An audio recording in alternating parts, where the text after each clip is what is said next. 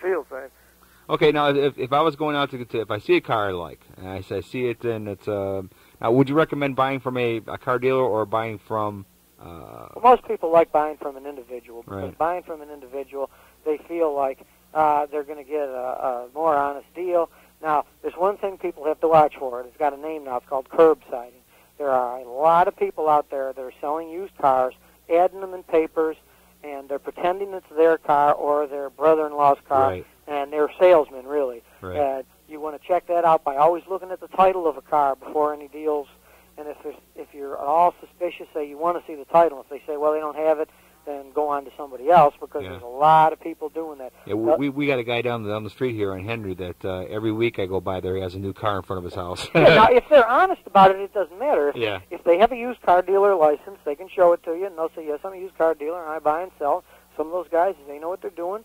They'll buy a car for $1,000, sell it for $2,000, and if somebody gets a good car for $2,000, they could be very happy with it. But a lot of these people are just guys that go out and they buy wrecked cars Yeah. or cars that have been stolen. They pick them up for $500-600, fix them as cheaply as they can, and try to sell them for $3,000 or $4,000. The general way to find those people are in the ads in the paper.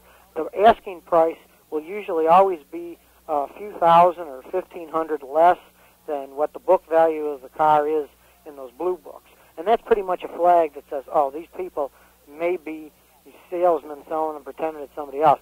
Now, most people will advertise a car at book value, which is usually highly inflated in what it's actually worth. But they advertise it at book, so when you barter with them, you can come down. These guys already come down because they don't want to waste their time. They want to get people fast to sell cars and then sell another one. And they're pretty sharp at it, so you always want to look at the title, see whose name is in it. Okay. So you should check the name of the title and check Look at the name, see if it's their name, and see how old then, the title is. Of course, the biggest thing there is it'll always tell you the last owner of the car and the original owner. If they're not the original, it goes back 2 generations. And if they say it's a one owner and it's got somebody else's name on as the previous lien holder, you know, they're giving you a line of baloney. Okay. And that makes a lot in a used car, because if it's a one owner, it's worth a lot more than if it's been through 2 or 3 people. Okay, now if you're going up to these people and they're selling this used car, now aren't they selling it for the reason that okay, there's too many things that are going wrong with this car, so they Well, there's buy lots one? of reasons. A lot of people are worried that when they get a used car, they're buying somebody else's problem. Yeah. Now, some of the times that's the case, but that's why I wrote this book. Today, it's not as much as it used to be, because with the price of new cars averaging over $20,000, a lot of people can't afford a new car, and a lot of people, when they need cash, you just think the only way you can get ready cash is by selling a car if you've got a nice car. It might take you a year to sell a house, and you know how TVs, VCRs are. You buy them for $800. If you ever try to sell them or pawn them, you're going to get about $50. Right, So right. Cars are worth a lot of money. And as an example, last year I had a customer. She had 3 cars. Her and her 2 sons had 3 cars, and they needed money for his college education. So what they did was they sold the best car they had, because they knew they wouldn't get much for the 2 clunkers. Right. But they sold a really nice Honda for $4,000, and the person who bought it happened to be one of my customers, and she was real happy with the car, and they were happy to get the money. So there's plenty of good used cars out there. You just have to know what you're doing by reading a book like mine, and you don't have to be a mechanic. You just have to be able to read the English language.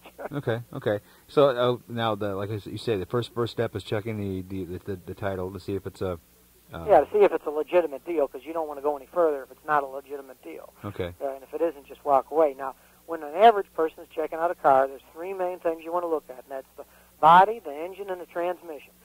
Everybody can use their eyes. Look for blemishes. See if the paint doesn't match. And where you guys are, look under the wheel wells for rust, around all the windows, especially the front back windows, for rust, and open the trunk. Look under the spare tire and look around for rust there, because cars, that's where they start to rust. And when a car starts rusting, you guys know it's on its last legs, and you don't want to pay much money for a rusty car. If you're getting a car for a few $100, hey, you're going to get some rust up there.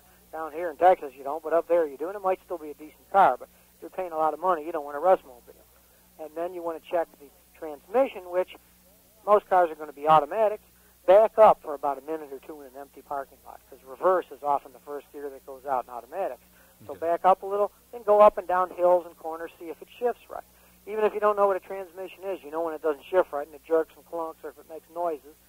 Then check the engine. And if you know much about engine, just start the car up, look for smoke. If you see black smoke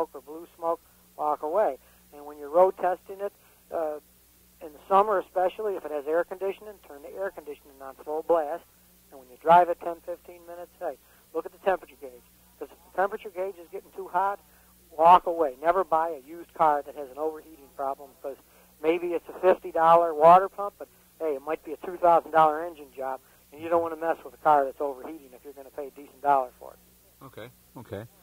Some good tips in here. So, I mean, this is... Oh, I've got millions of them in the book. Okay, all right. So this is something that I definitely should buy. I think because it's been a very expensive, very expensive lesson for me. I've spent so much money on used cars. I mean, a friend of mine over at the air show this week, we were joking about some car that Robosaurus was going to eat because it looked like a better car than some of the cars that I've had in the past. You know.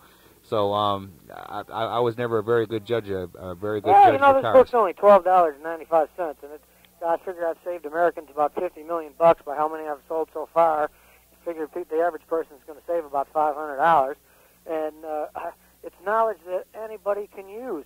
And even you, when you said, "Oh, I've lost a lot of money," well, you haven't really, because just think, if you would have bought new cars instead of used, if you bought one for 20. And then when it's 7, 8 years old, it's worth about $3. You just lost $17,000. Right. And I imagine for $17,000, you could get quite a few good used cars. And even if a couple were lemons, you're still coming out ahead of time. Okay. I'll tell my wife that. Well, it's true. I mean, cars are the worst investment Americans make, because it's complete depreciation. And I don't even care if you go out and buy classic cars. I used to work with a guy that did classic cars. He'd buy them and fix them up and sell them.